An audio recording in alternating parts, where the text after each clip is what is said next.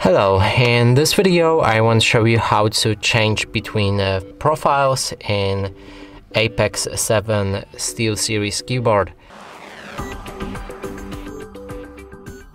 And to do this, first you will need to get the GG software from Steelseries, download it on your PC so that you can actually make some profiles.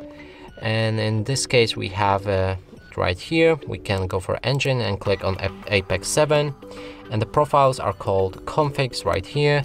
And now you can set up different configs however you like. You can check our previous tutorials about it if you like.